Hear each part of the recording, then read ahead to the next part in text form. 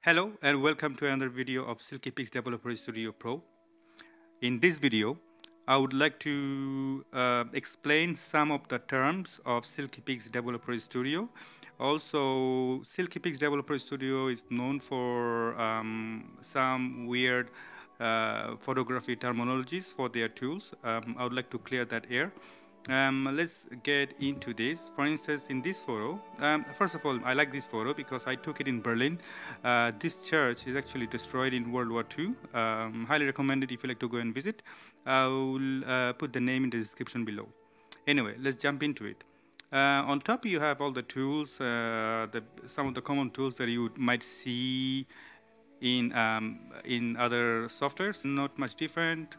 Thumbnail mode, browsing mode, full screen, and you can compare with same photo or other photos if you like to. Totally up to you. Here you have all the warnings, different warnings, highlight, shadows, etc. Generally, I don't touch them at all. You have many tools. The one tool that I really like, which is gray balance tool, which is the white balance tool. If you have gray card in the photo, you can drop it on the gray card and fix your white balance. Up to you. This is the rotate. Time to time I use them, obviously. Here you have a develop button, which is basically export. If you like to export your photos, that's the button that you need to look for. In this side, however, this is the interesting one, because there are moments that I was actually lost. Pretty simple when you get used to it, but not always, obviously, if you don't know where to look for. Now, obviously, you have histogram. Pretty typical thing, pretty typical tool to look at. I don't want to get into the details. There are many tutorials that are available in YouTube to have a look. However, here you have a button called parameters and taste. Normally they show, there you go, taste and parameters. Parameters is basically setting. That's the whole thing, is parameter. And taste, which is preset. And initialize, it means reset. So if you do an edit or some edit, for example, you have put up the exposure a little bit, but you want to go back to your original edit, you can click and it should do the job for you. There's other way to do that, which is here, but that's temporary. You can click it and then release the button, and generally you can have a quick look what the original state of the photo, or and get back to your current edit. You also have, let's get back to the original edit, auto adjustment. Basically it's the auto button. You click it and generally and usually that should give you a decent result. You probably have to tweak here and there. For instance, my highlights are clipping in this particular area, so probably you click your auto adjustment and then just fix your highlight. That should do the job originally. I usually click auto adjustment for most of my travel videos and then do a little bit of tweaking here and there. Interestingly enough, if you have a Fuji file, you can actually click into the color and then go to the profile, go to the film simulation, and actually you can use all the Fuji film simulation in Silkypix Developer Studio. As a matter of fact, these Fuji film simulation are the Fuji film simulation that you would have gotten in your camera. It does give you exactly the same color.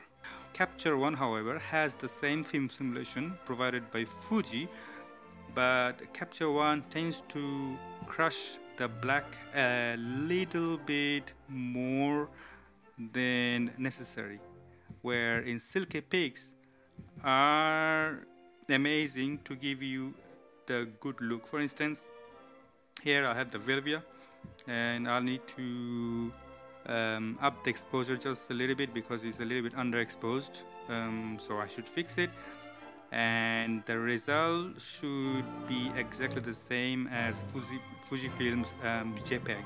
That's brilliant. Anyway, moving on. The white balance. So you do have a traditional white balance, obviously.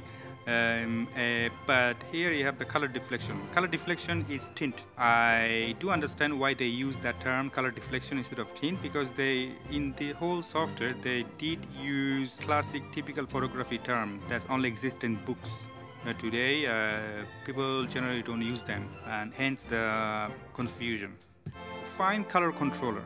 The fine color controller literally means that you can control each color channels individually. So let's say you have the blue. It's not really blue, I think it's magenta, which you can control by clicking here. Or if you're confused about what color is that, you can put your pointer on that color and you should see there is something moving. Pay good attention. Here you go, I'll show you again.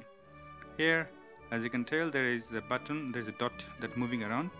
There you go, as you can see. So I'm in the right place. Now, check this out. I can change the hue of that particular look. I should zoom in, take a good look at that. So that's the hue. So you can go all the way up. As you can tell, it changed.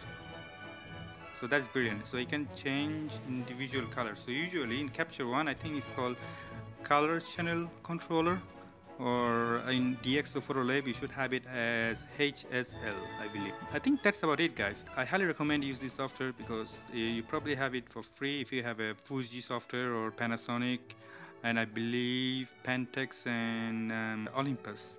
You should have it bundled with your camera. If not, you can download it for free from their website.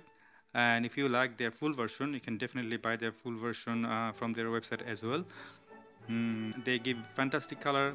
Only complaint I have against this software is the speed, because it takes a little bit of time to render the photo sometimes.